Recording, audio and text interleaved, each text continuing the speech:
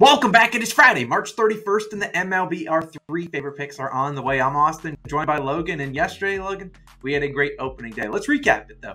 It was a 2-1 day. Logan, your pick, props to you. A little Pirates and Reds over 8.5. We will take that. Mr. Eduardo Rodriguez gets us 5 strikeouts. We only needed 4, but he got us 5. Only pain is that Nerfy Nation, we did not get it through.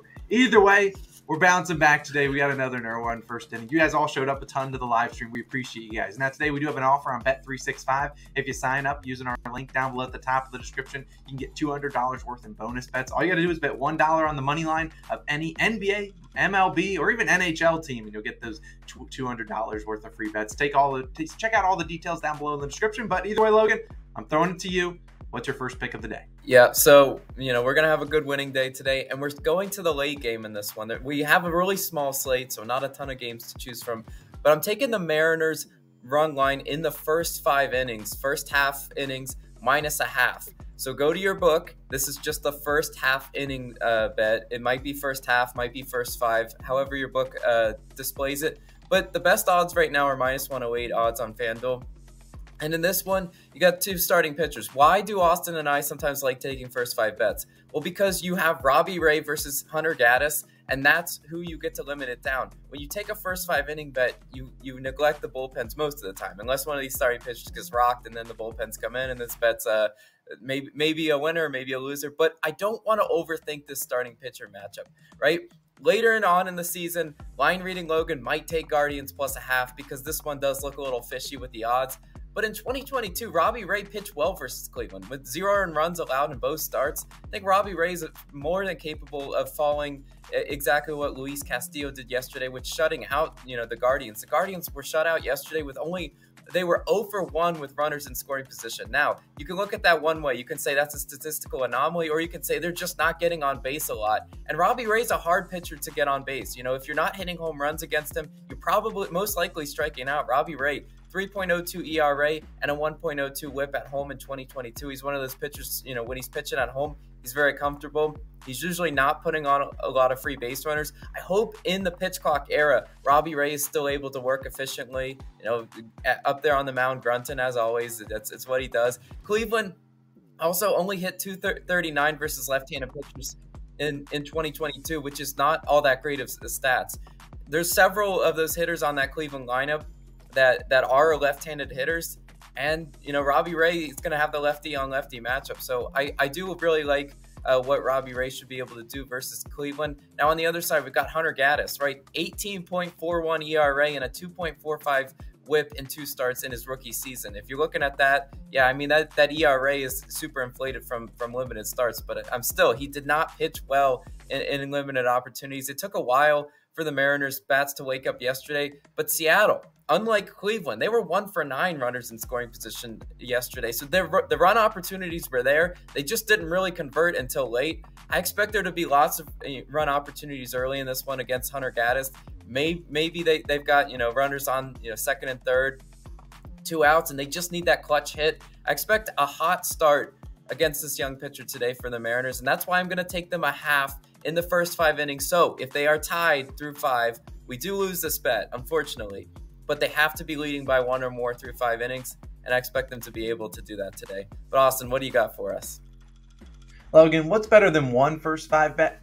I say 2, and that's what's mine going to be. But look, I want to give out some player props, but this is a short slate. We only have 5 or 6 games on, and there really wasn't one that stuck out. However, there is one that I will talk about for one of these pitchers that I did consider. Now, I'm going to go to the Dodgers, and I'm taking them -0.5 in the first 5 innings or first half. Like Logan said, some books have this listed differently. Some books like FanDuel have it as first half, and then you got, I think, DraftKings at first 5. All that matters is after 5 innings, the Dodgers are winning by at least 1 run today, but hopefully more. Hopefully they make this a no-sweat bet. That's -120 on BetMGM. Just throwing a unit on it. Well, let's talk about this as the Dodgers, once again, going to face the Diamondbacks. The Dodgers are at home here. And yesterday we saw, obviously, these 2 teams played. It was Gallen versus Urias. Dodgers led 5-2 after 5 innings. Hey, do that again, and we're all happy. Now, you can take the first 5 money line. The first 5 money line is going to be much more juice than the run line. Why? Because if they tie after 5, you'll get your money back for that run line, or for the Dodgers money line, whereas you would not if it was the run line like we're taking today. Now, let's talk about today, though.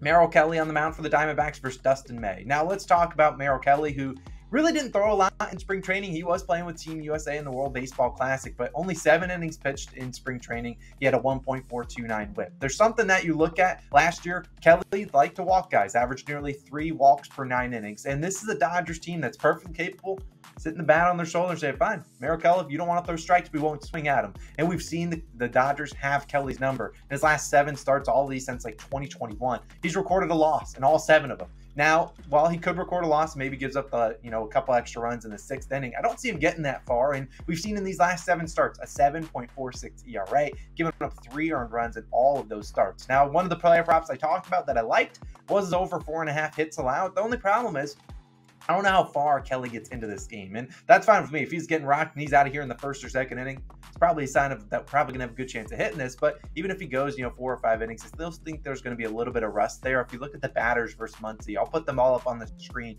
You see Muncy has over a 400 batting average. You see Will Smith, Mookie Betts, Freddie Freeman. All these guys are going to be in the lineup today, and this is the meat of this team. I mean, these are guys that are getting on base, guys that have high on base percentages, all versus Kelly, all seeing him 20-plus plate appearances. So I think they can get up some runs on him. And whether it could only be 1 run, and maybe it's 1-0 after 5, that's all that matters. Now, let's talk about the Dodgers, who are going to start Dustin May. Now, if you've never watched Dustin May, he's got some cool hair. You got to give him that. But he's a very solid pitcher, although he does have some ups and down starts. Last time he started against the Diamondbacks last year, it was a bad start for him. But I think he bounces back here. And in spring training, was all right. He had 4 appearances, totaled 18 1/3 innings pitched, allowed 6 earned runs. He had 20 strikeouts. He has the put away pitches if he's on his game to get out of tough jams. And that's what you want to see out of a guy like Dustin May. And look, in spring training, his last start in the spring training wasn't a good one. 5 2/3 innings pitched, gave up 5 hits, did give up a home run, and that was where all 3 of his earned runs came. Ended up giving up 4 runs, 1 of them unearned. But I think hopefully he bounces back after that game. The Diamondbacks haven't really seen May too much. In fact, only 17 plate appearances. The most on the team would be Christian Walker, who has big 4. They only have 1 extra base hit in those 17 plate appearances. So if you're seeing a guy like May, maybe limits this D-backs team to just singles, making them have to get multiple hits in a row, maybe steal some bases to manufacture runs. I think the Dodgers offense can live up to the hype on the other side. Obviously, Trey Turner's not there, but this is still a very talented Dodgers offense. Won 8-2 yesterday. We know they can put up runs, and they can put up runs in bunches. So give me the Dodgers in the first half. I know I probably won't bet on the Dodgers a whole lot this year, but they're one of the best teams in the league. I think they come out here strong again, win the first 5 at least. And of course, we're just taking Dodgers minus 0.5 in the first 5 innings. But Logan, you know what time it is? Play the music. It's Nerfy Nation time. Grab out the flags. These babies need to be flying today. We appreciate everyone that was out on the live stream. We'll probably do another live stream today, so stay tuned for that as we sweat out the Nerfy. But Logan, we're going back to the tradition where I start first, then you go second. Because last year we did that all year long. We messed up the rotation yesterday. Let's dive into this one though. We're going to the Mets and Marlins game, taking the no-run first inning. Currently minus 130 on FanDuel. Now some people were a little bit confused, weren't sure what a Nerfy was. Nerfy is you just take the no-run in the first inning. We need 6 quick outs. Now a lot of books have that at the under 0.5 runs. You can take that. Now you can take the tie. Personally, the tie obviously has more ways to hit than a Nerfy does. But I don't think it's worth paying the juice. It's obviously up to you. So you guys can take whatever you want. I didn't check the tie value, but I'd imagine the tie is about minus 150 today. Now, if you took the Nerfy yesterday in this game, it cashed. Now, unfortunately, Logan, we don't have Sandy Alcantara. We don't have Max Scherzer on the mound today, but we have 2 solid pitchers that I can trust. Now, Jesus Luzardo, 0 first inning runs allowed versus the Mets in 2 starts versus them last year. Now, the Mets are a team that is good at first inning runs, 8th in first inning runs in 2022, but Luzardo, a strikeout specialist. Unlike Michaelis yesterday, who could not find the strike zone and was giving up runs, and that's how we just had a bad pick on the Nerfy yesterday. I think a guy like Luzardo, if he gets into a jam, he has the put-away pitches. Michaelis could not miss bats yesterday. I think Luzardo can. I think he come out here, kind of confuse this Mets lineup through the first kind of 1 or 2 at-bats, and maybe they kind of find his, groove on them in their 3rd at-bat. But I think Luzardo can get us those first 3 outs. Who's pitching on the other side? Yeah, for the Mets, we've got Peterson going, right? Peterson will face the Marlins top half of the order. Now, if you look at how he fared versus the Marlins in 2022, yeah, he got your feet several times. But good news for us is that actually this Marlins team's a little bit different this year than it is last year. I don't know what his problem was through the first time through the order, but he's going to face Luis Arraez, Gene Segura, and Cooper most likely, right? Now, Arraez, if you look at his batting splits versus left-handed pitchers, which this will be a lefty-on-lefty matchup, they're not as good, obviously, versus lefties that he is righties.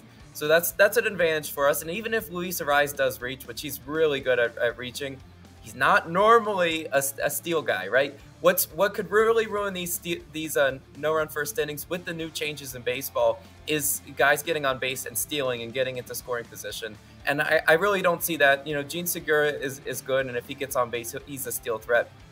But I think Peterson will be able to navigate through this Marlins lineup. Look, Miami last year, 29th in first inning runs in 2022. They were such a slow starting team. Wherever they were just getting shut out a lot of times through 5 innings. A little bit different team this year, but I think Peterson is solid enough just to get us those 3 outs we need. Over/under set to 8, right in the range we like to pick these no-run first innings. And as you mentioned, Austin, these are 2 pitchers that hopefully can be able to miss the bats.